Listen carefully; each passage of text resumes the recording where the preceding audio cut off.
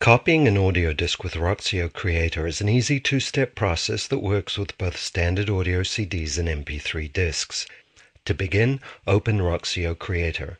Then click on the Music Audio tab and choose the Copy Disc task. Making a copy is as easy as inserting your master disc, then clicking the Go button. In this case, I'm copying a standard audio CD. I could also have used an MP3 CD. Now it's time to burn. I can copy with a single optical drive or make use of two drives if I have them. In the case of a two-drive machine, Creator will copy straight from one drive to another, saving time and minimizing hard disk use. The two drives will appear in the drop-down list, and you can choose which to use for reading and burning.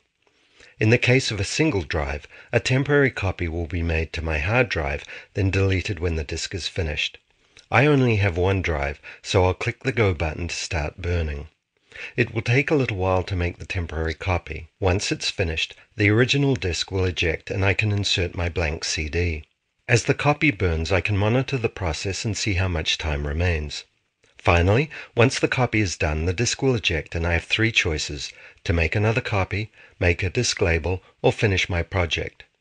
The Make Another Copy button makes it a snap to produce as many copies as you need without having to reinsert the original disk. I could also go directly to the Roxio labeling program, where the artist, album, and title tracks of my new audio disc will be inserted automatically.